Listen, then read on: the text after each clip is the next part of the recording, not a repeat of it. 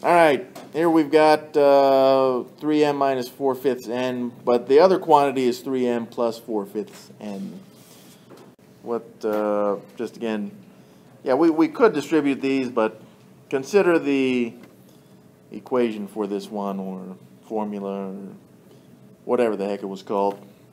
Right, if we have a minus b times a plus b, then we really just have a squared minus b squared.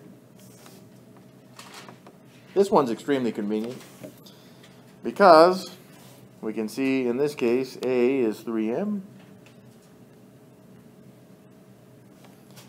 and b is 4/5 n.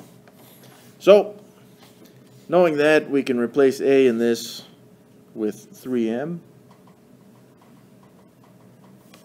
and we can replace b with 4/5 n. And when we square these, that's not too bad. Well, I've got 3 squared times m squared, which is 9m squared. And down here I've got, I'll put it in purple, and this is minus, by the way, 4/5 squared, and then the n squared. So that would be 16/25 n squared. There it is.